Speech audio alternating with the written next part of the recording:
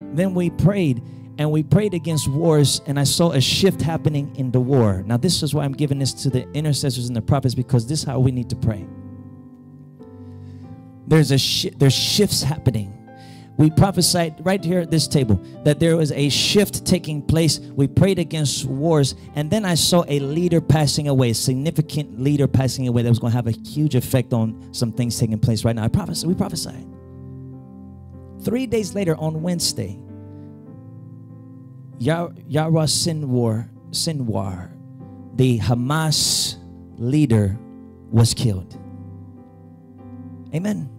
Major shift in the war with Israel, because we prophesied from this house that what they predicted this war shall take place, how long it shall go.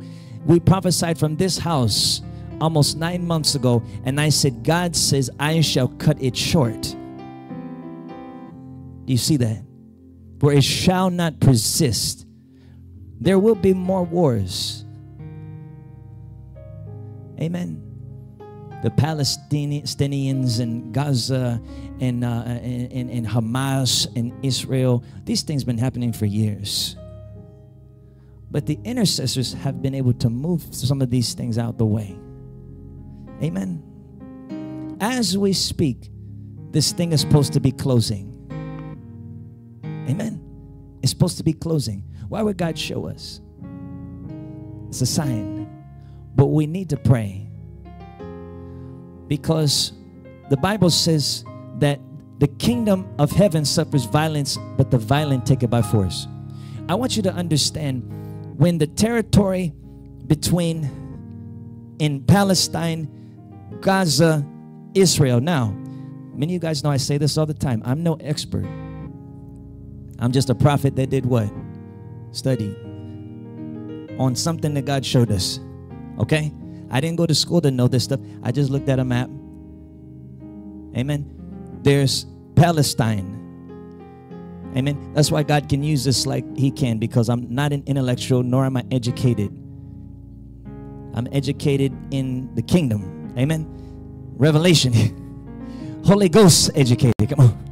Somebody this week called me a genius. I said, oh no, I'm not no genius. The Holy Spirit is the genius. Come on. Now, you have Palestine. You have, from what I believe, you have the Gaza Strip here. Then you have Israel and these territories. What is Palestine and Gaza over there is actually the promised land. It's what God promised to Israel. So it belongs to Israel in the spirit. Do you see that? When you have conflict in these regions like this, it's actually not an earthly conflict.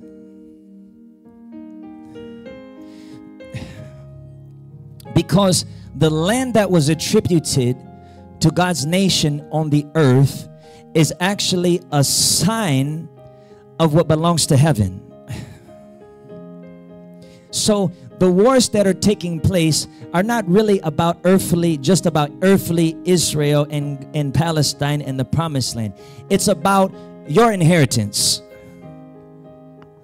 The inheritance of the nations from heavenly places. Just a manifestation of conflict that's taking place there.